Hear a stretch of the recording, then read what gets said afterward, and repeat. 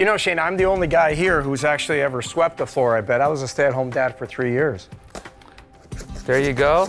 Look at that macaroni and cheese disappears with ease. Sean, have you shown this to any retailers?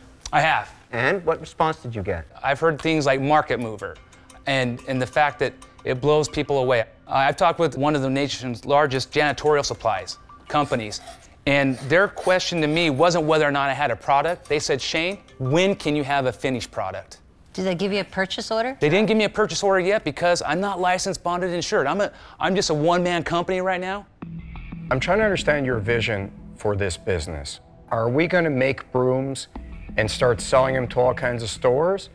Or are we going to go and try to go to big broom companies and sell them our broom so they can make it?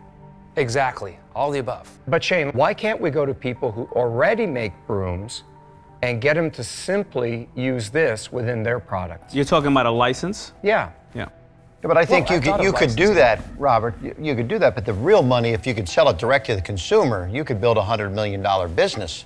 On a single product? Oh, sure. What would you like to retail this at? I beat the pavements in restaurants, movie theaters, hospitals, schools, everywhere I've gone.